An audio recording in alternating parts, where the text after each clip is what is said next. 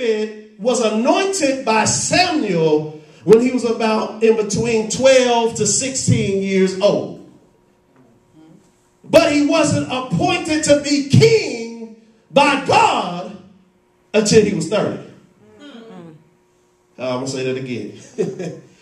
David was anointed by Saul in between 12 to 16 years of age, but he wasn't appointed by God to be king until he was 30. You see, the reason he couldn't have his kingship at the time of his initial anointing is because he wasn't mature enough to handle it yet. Oh my God, help me.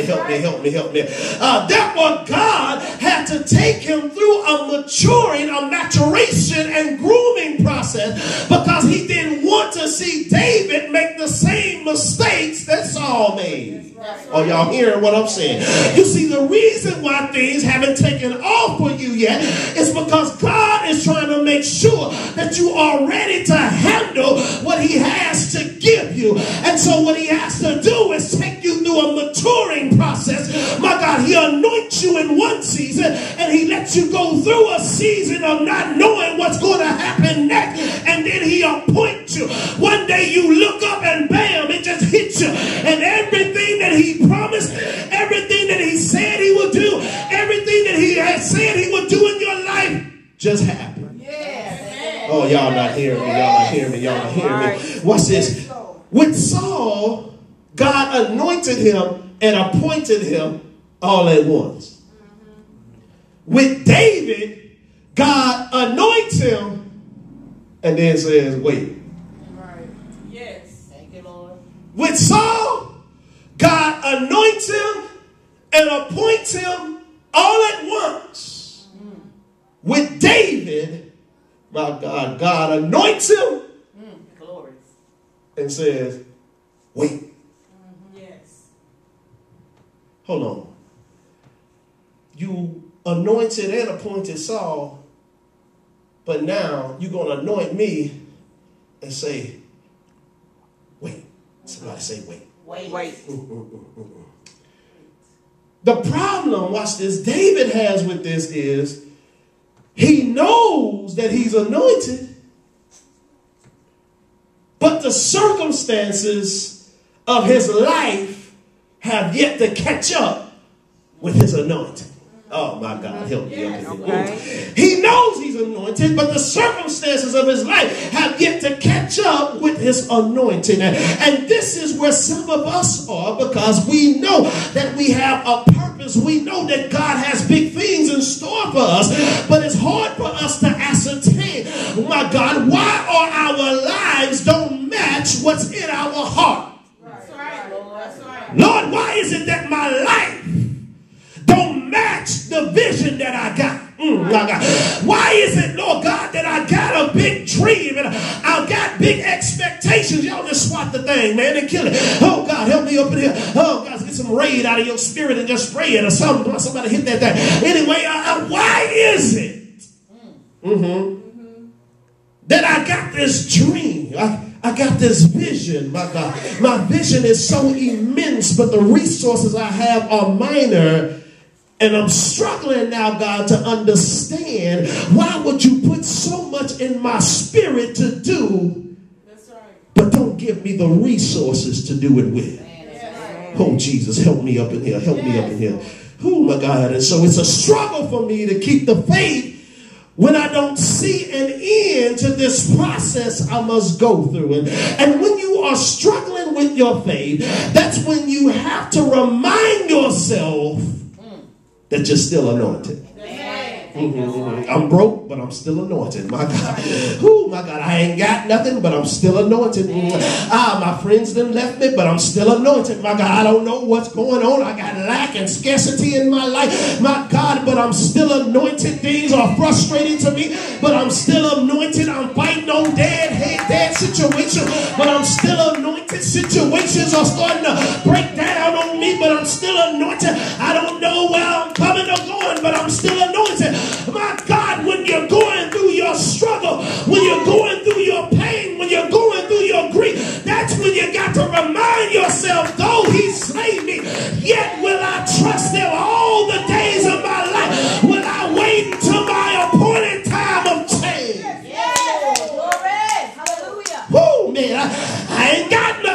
still anointed. Things ain't took off for me yet, but I'm still anointed. Oh God, I'm preaching to me. Oh God, things are crazy in my life, but I'm still anointed. Even though things are not happening for me, I still got the anointing.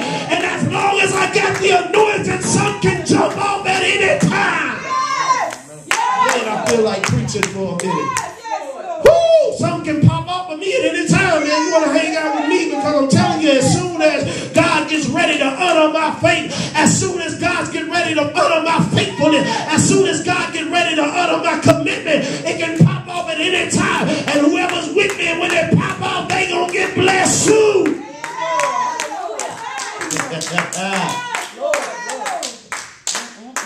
And so now David is forced to live strictly by faith. Glory. And consequently, watch this. After Samuel anoints him, he never mentions anything about the anointing to be king again. Yes.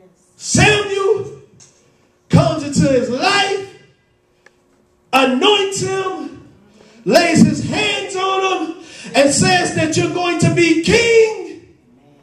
Samuel eats at his daddy's table, because you know preachers gonna eat. Samuel eats and walks off and never mentions it again. I'm going to anoint you. I'm going to appoint you. But I ain't going to say nothing to you about it no more. Why? Because I need you to live by faith. I don't need you to do what Saul did. I need you to live by faith. Watch this. There was no prophetic word spoken to David about his future. There was no declaration or proclamation about David's future. Oh God, all David had was impartation. Thank you, Lord. Oh man, help me up here. No proclamation, no declaration, just impartation. Amen. See, it's easy for people to like you and want to be around you when it's been proclaimed you're going to be great. That's right. But it's difficult for people to want to be around you when they don't know the greatness that's on you, because all you have is impartation. That's right. No declaration, no proclamation, just impartation. Man, that'll preach by itself. Y'all write that down. Maybe one day one of y'all can preach that. Oh, God. And so watch this. I got news for somebody. The Lord will not always reveal to other people what's on your life. Amen. That's true. Amen. And very seldom will he show other people what his plans are for you. And that's why you have to be satisfied with knowing who you are. And you can't always look for someone else's affirmation. Amen. That's true. Amen. Oh yeah, that's going to come a point in your life when don't nobody see nothing good going on for you. They don't see no greatness on you. They don't see nothing powerful going on for you. You got to learn how to be satisfied, my God, with not having to have other people's affirmation on your life all the time. Amen. All right. If other people don't see what God is doing in your life, then so be it. There's nothing you can do about it. You can't make people like you. You can't make people receive you. You can't make people accept you. You just got to go on with your life. And what you got to understand is that you can't afford, my God, to get so caught up in trying to get other people's acknowledgement of you that it forces you to act out of character. I'm not that hard up. I'm not that desperate. I'm not that tripping now. You know what I'm saying? Because I understand that I don't need to get so caught up in you trying to affirm me that I start trying to do stuff to get your attention. Amen. Oh my God. If you don't see the anointing on my life, that's fine. If you don't want to sit me up front when I come to your church, that's fine. Oh my God. If you don't have a place for me, my God, that's fine. If you don't want to hang out with me, that's fine. I'm not going to act out of character just to get you to acknowledge me when God has already acknowledged.